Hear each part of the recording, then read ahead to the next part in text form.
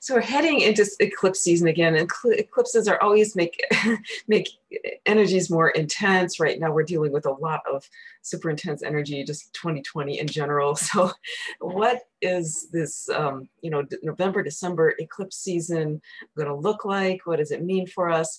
I am just doing this video to share some of the insights as I've explored my own Akashic records that have come through to hopefully help to shed some light on this upcoming eclipse. We've got one in at the end of November here, November 29th to 30th. We've got a lunar eclipse, and we've got a solar eclipse that we're looking forward to on December 14th. Okay, so just sharing some insights here. Okay, so in general, what I'm getting about these eclipses, especially starting into this eclipse season with the lunar eclipse happening, of course, around the full moon, eclipses are going to make that full moon energy even more intense. And right now it's a full moon in Gemini that we're looking at. And Gemini, I happen to have my moon in Gemini. So for me, this is like a super duper intense eclipse. But Gemini has a lot to do with ideas and with kind of this creative ideas, implementing ideas. Communication is a big one, and also polarity, okay, because we've got the twins, right, and we're seeing a lot of polarity in just the general society right now. And so kind of what I'm getting is that we may see issues around polarity, maybe even more intensified, as well as, just ideas. But one of the biggest things that I'm getting for this eclipse is that a lot of it is about truth coming forward, and also free will choice, right? And so we're all going to be, to a certain extent, asked to really face our truths and to choose, okay, whether we're going to, if any areas that we haven't been in our truth, we've been on this kind of the hamster wheel, right, of whatever it is, that the loops that we get into, right, that bring us down. And so this eclipse is a really, really powerful juncture in which we may be really asked to face that, and given the choice to, are we going to make a change and break out of that cycle, or are we going to choose to kind of cling to the old paradigm and the apparent safety that is attached to that? And in that case, we're going to go back onto that loop again. It's sort of like, replaying the record that's been playing over and over. So, we may see this happening on the collective level, or on the individual level, or both. And so one of the biggest things coming forward is to really keep an open mind, and because it's really, sometimes we find our truth through discovering what's not our truth, and actually having the courage to, just face that and basically reject what's not our truth, step away from it, turn away from it, and move forward, right? And, and so this may shape up as, sometimes it requires us to take a good hard look at our ingrained beliefs, or kind of entrenched relationships, the ones that make us feel secure, or the ones that have really been drilled into our minds for whatever reason. And if you're finding yourself, struggling with something going on in your life, whether it's a job or a relationship, or some aspect, maybe it could be clutter in the home, whatever it is for you, just take a good look at that, and where might there be some really ingrained, especially security beliefs, that where might you be asked to kind of rethink, okay, because Gemini is really, really mental, maybe rethink some of the things that you have taken as gospel truth and see how they may be affecting, you know, how things are playing out in your life, right? And so this is kind of like, let's bring out the sacred cows and see which ones maybe aren't so sacred, right? And then the other thing that that's coming forward, and I may just read a little bit about, you know, kind of what came through word for word for me, is that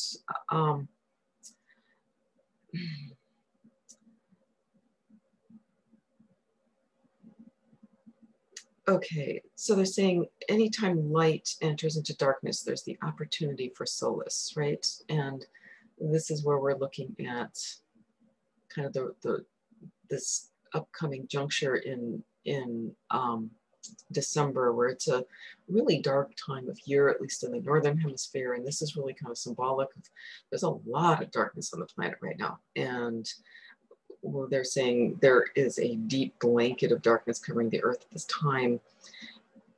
And they're saying really to look for the light, okay? But I want to read this passage to you. It says, sharing the collective light will become more and more important as those who have liberated themselves will be the bearers of light and the wayshowers, okay? So for some people, this eclipse is going to be just a really kind of real breakthrough if you've been on the spiritual path, and or even if you know, are just coming into awareness of that. This is the opportunity for a real breakthrough of, you know, really stepping into your truth and claiming that for yourself and being this light, right? For others, it may just trigger you know, trigger that big spiritual dark night of the soul, right? So this may manifest in different ways for different people. And it's going to be very interesting to see what happens with the collective, right?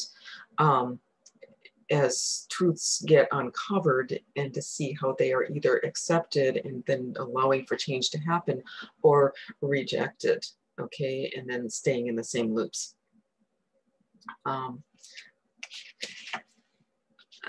There's a beautiful, beautiful passage that they gave me about coming together as, here they are, okay. So they're telling us, they're saying you have a vast repository of light codes at your disposal, okay? So at this time, we are receiving a lot of light codes. Even though it may seem dark, there's a lot of light influx coming in. There's a lot of support coming in spiritually, and you know, from across the universe coming in, and we've got access to that right now, okay? So, but it's a matter of really choosing to see that and looking for the light, okay? And they're saying choosing light is an act of will.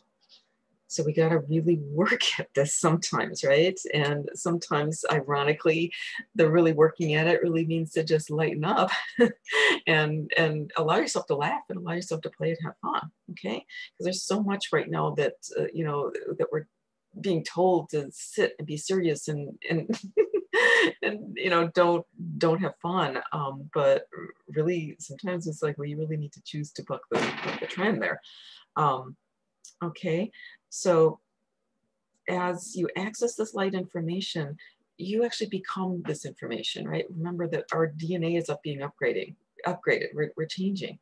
Okay, so the libraries of light are actually interactive and express themselves through you.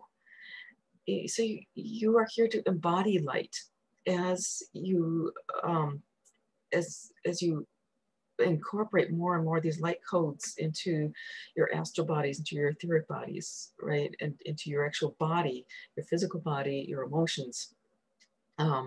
You become more whole and you shine more brightly. Okay, so think of yourself as a little light shining. Okay, and ultimately, we're going to be starting, and a lot of us are already doing this, starting to access these libraries of light as a group effort, right? So if you're you will know this when it happens, okay? And what this happens is like when you're really connecting with those that are in your soul tribe and it starts to shine the light a little bit more brightly. They say that this creates cathedrals of lights upon the surface of the earth. And as we build these cathedrals, and this has to do with kind of connecting with each other, right? In whatever way, whether it's telepathically or online or actually in person, this connection is super, super important with your soul tribe. And at this time, you may find that there may be people, even in the light community, that you are being guided to just kind of maybe step back from a little bit. And that's because it's, you know, if you're finding that happens, sometimes we just need to communicate. There may be miscommunications, but other times we really need to step back from certain relationships or certain situations. And that's because it's like the lessons that those were here for you, you know, to bring you, and if it's another person involved, both of you, right? Those lessons are coming to a close, okay? And by stepping back, if you're guided to do that, you're going to be opening up to a lot, just like your next level. And this may be, you know, real soul tribe people that you're going to be connecting with, and that you're going to be creating these cathedrals of light with. So as we create these cathedrals of light, their influence grows, and the light will spread along energy lines from center to center of these, whether it's communities or, you know, however that actually ends up looking. And we're going to be creating a network of living light across the earth. And they tell me that this is the process of implementing the light codes that are coming in, of bringing them from blueprint into physical form. We are meant to embody light, okay? They say this is the process of creation. It's true embodiment. So this is the Christ essence coming down and really, you know, and it's happening through us. We are the Christ, right? We hold the Christ within us. And so this is something that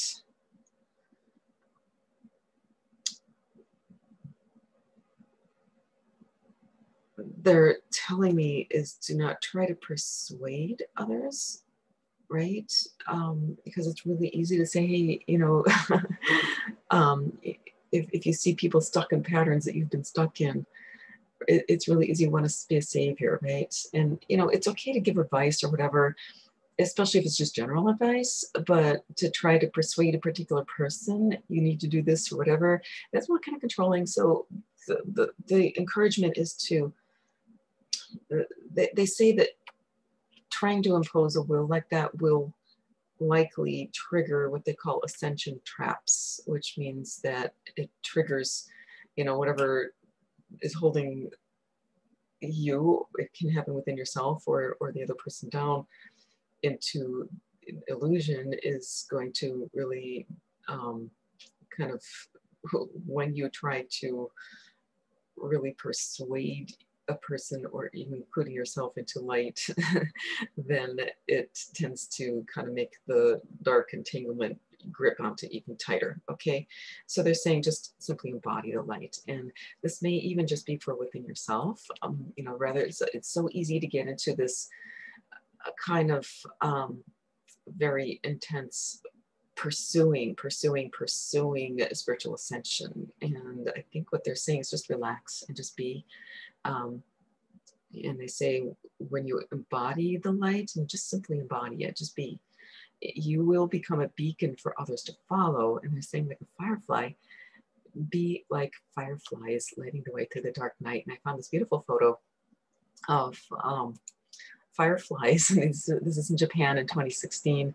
And I thought it was just gorgeous because I think it really illustrates, it almost looks like a cathedral in this beautiful woods here. And just all the little points of light, you know, and just looking at how each one of us can shine our own light. And this again is not always easy, right? It is an act of will, and it's also an act of release. And it's also just an act of really inviting in grace, right? And just a big way to do that is gratitude. and for looking for the little things, looking for the little signs, the little encouragements. The beauty is a huge, looking for the beauty. I think the more and more and more we can start finding beauty in everything that we come across. Where's the beauty in it? Where's the beauty? Where's the beauty? That's going to be huge, right? Because again, you know, these are very interesting times. Many of us are finding them very challenging, and you know, it's really a choice, right? And it's really, it comes down to the wire. It's down to us now. It's like you can't point your finger at anything else. It really is each individual human and the little choices that we make throughout the day, and the courage that it takes to begin to more and more choose truth, or choose at least to let go of that which you know is not truth. Because sometimes truth is elusive, but by letting go of that which you know is not truth, it brings us closer to the truth. They say to look for light. When you find it, invite it in. And it's more and more important for us to find that light within, just like a firefly, and to be the light. And you know, that's what we train for. That's what we've come here for. And so it's really a time of celebration, a time to rejoice that, hey, you know, what else? What do we have to lose? What do we have to lose, right? We can stay collectively and even individually, we can stay in misery, right? Or we can choose to launch into the great unknown, shine our light, and see what happens. And in my experience, and I'm fighting these battles too, right? I'm right now at this juncture where I'm really being asked to let go of something that's been very stable in my life for a while. And it is a launching into the great unknown.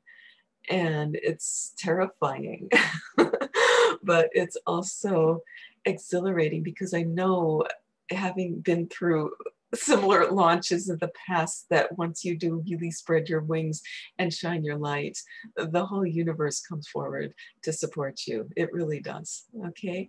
So I want to send the biggest blessings and the biggest hugs to all of you. We're all doing this together, and just be brave.